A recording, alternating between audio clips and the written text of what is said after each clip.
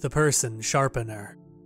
Item number SCP-1307. Object class Safe. Special Containment Procedures. SCP-1307 is to be kept in a standard hazardous object containment storage at Site-19. No pencils shall be stored or brought within 6 meters of the object. Under no circumstances outside of testing should a pencil be placed into the hole on the front of SCP-1307, unplugged or otherwise. Description: SCP-1307 is a standard black electric sharpener with a standard size receiving hole and a loading bay underneath designed to catch pencil shavings. On its back is a standard electric cord, which appears to be functionless. SCP-1307 will still activate whether or not it is unplugged.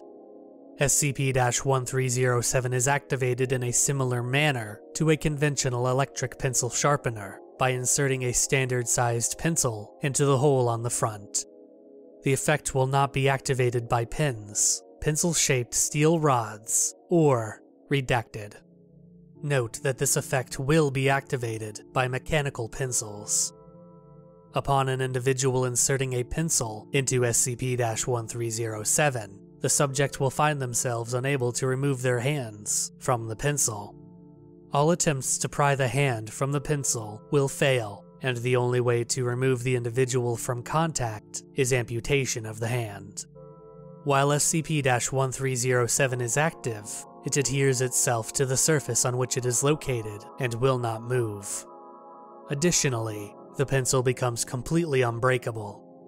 Once the pencil is sharpened down to the point where the individual's hand is located, SCP-1307 will continue to draw the pencil in, enlarging the hole as far as needed to take in the hand of the subject.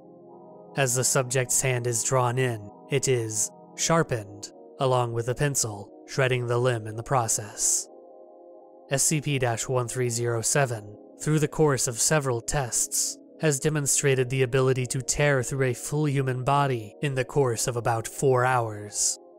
Despite severe blood loss, subjects are kept alive until the brain is destroyed by SCP-1307, at which point the subject's vital functions cease.